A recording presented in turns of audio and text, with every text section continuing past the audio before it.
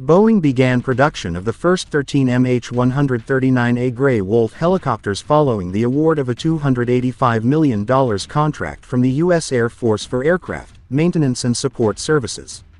Advancing the program from testing and evaluation to production is a major step toward entering the MH-139 into service and providing the U.S. Air Force with additional missile security for decades, said Azim Khan, Boeing's MH-139 program director.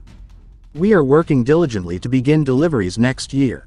The Grey Wolf is a multi-mission aircraft, based on Leonardo's proven AW-139 commercial helicopter, designed to protect intercontinental ballistic missile bases and transport U.S. government officials and security forces. The MH-139A's enhanced capabilities allow it to perform missions faster, quieter and more efficiently. With a 50% increase in speed and range, and a 5,000-pound increase in maximum gross weight over the older, Vietnam-era A1N Huey, this modern helicopter can execute the U.S. Air Force's mission of protecting intercontinental ballistic missiles all over North American territory.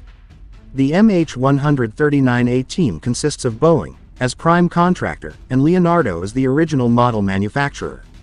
Leonardo produces the helicopter at its Northeast Philadelphia plant, while Boeing is responsible for procurement and installation of military equipment and post-delivery support of the aircraft.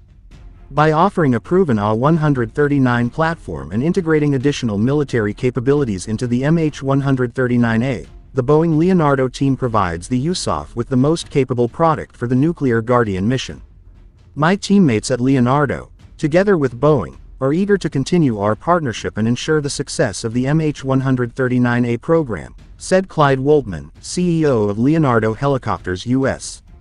The first 4 aircraft, produced by Leonardo and modified by Boeing, have already been delivered in August 2020 to the USAF for military serviceability testing.